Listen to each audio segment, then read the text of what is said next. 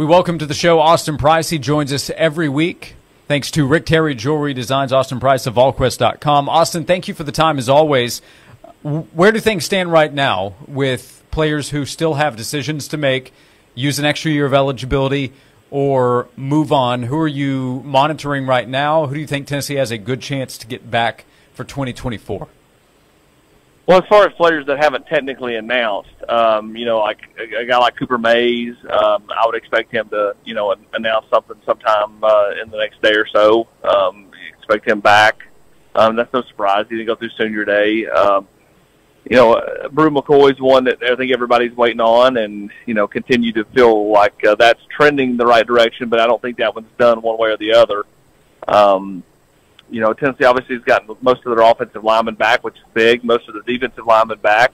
Tamarion McDonald's a decision everybody's waiting on. I would expect him to probably test the waters in the portal and go see what kind of deals are out there in the NIL world. And it's kind of all eyes on potential portal candidates for Tennessee at this point. What are the top targets? Tight end has gotten the most attention, I would say. Where do things stand there, and then beyond the tight end position in terms of portal targets elsewhere? Yeah, Tennessee right now is they've had Holden Stays, the Notre Dame tight end, come in last weekend, and he went to Washington after that.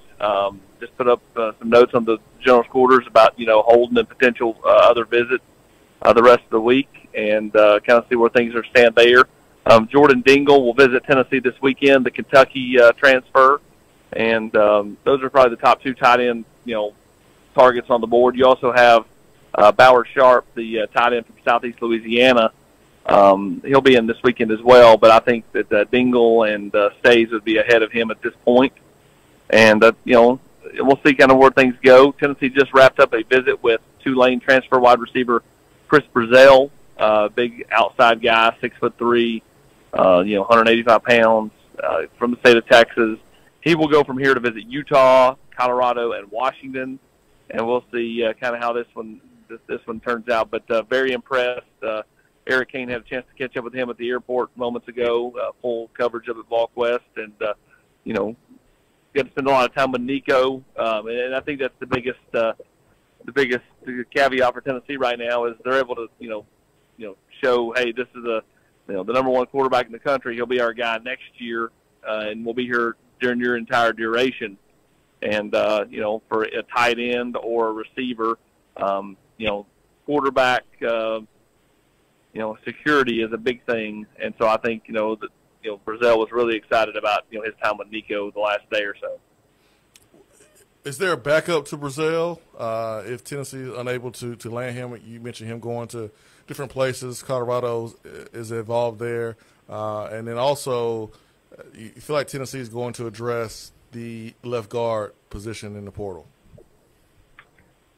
Yeah, Tennessee can look at a few wide receivers that are in right now, and there'll be more that go in after the bowl games. And so I think that's one where Tennessee wants to be selective. They definitely want an outside guy, Jason. They want somebody that's 6'2", 6'3", 6'4". They want an outside receiver, and then left guard. Yeah, Tennessee would love to land a couple of offensive linemen, probably interior guys if they could find the right tackle. Sure, especially one with multiple years left of eligibility. I think Tennessee would definitely go that route, but I think they'd love to kind of shore up the inside offensive line going forward. AustinPriceVolquest.com. Where do we kind of sit with Boo Carter? Saw last week, or everybody saw last week, Jordan Seaton picked Colorado. We know that Boo has made a couple visits out that way, and he's been talking to Jordan Seaton. Where do you think Tennessee stands with the in-state multi-position athlete in Boo Carter?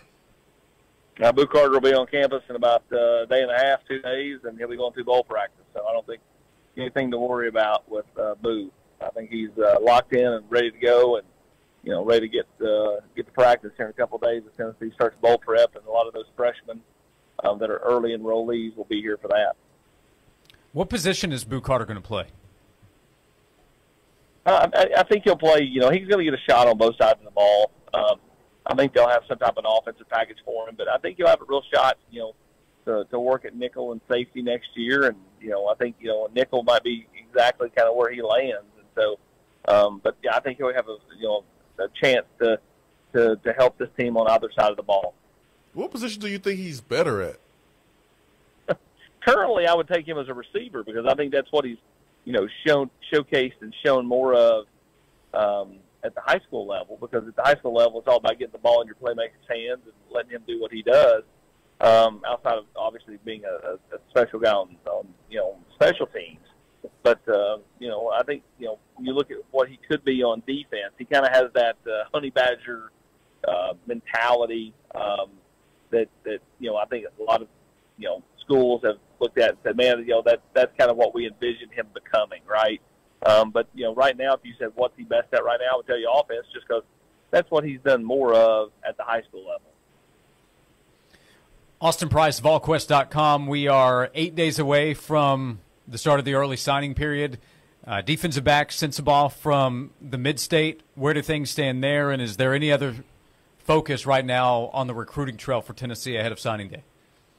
Well, Jaron will be at Missouri this weekend, and, he wanted to take that visit.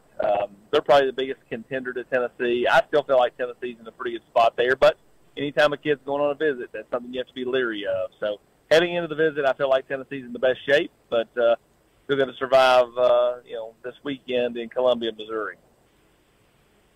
And that would be the focus right now in terms of the early signing period for Tennessee?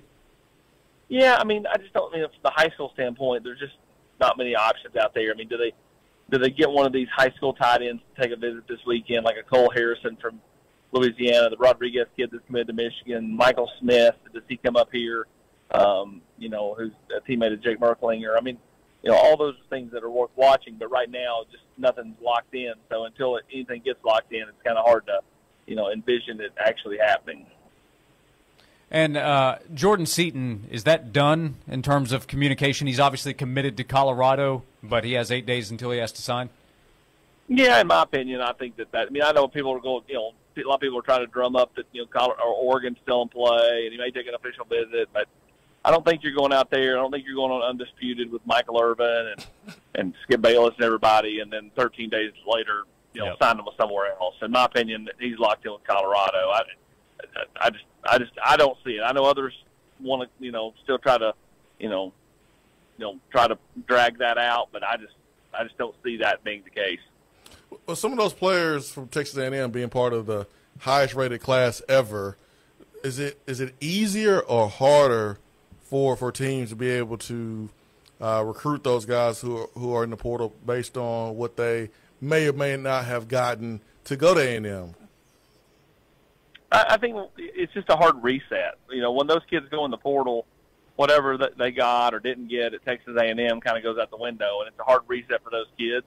And so I don't think it's harder or not as hard. I think it just boils down to, you kind of get back down to, ground zero on a lot of this stuff. And I think that's kind of where things are with any of these kids that Tennessee's recruiting or any school is recruiting pertaining to kids that have left Texas A&M. Austin Price is busy, so are his colleagues there at Volquest.com, as the month of December is a wild one in college football. He joins us each week here on Josh and Swain, thanks to Rick Terry Jewelry Designs, making it unique, making it special, making it just for you. Holiday time is here. They can help you out. They want to be your jeweler at Rick Terry Jewelry Designs. Austin, thank you for the time as always. We appreciate it, and we'll talk to you again soon. Appreciate you guys. Thank you.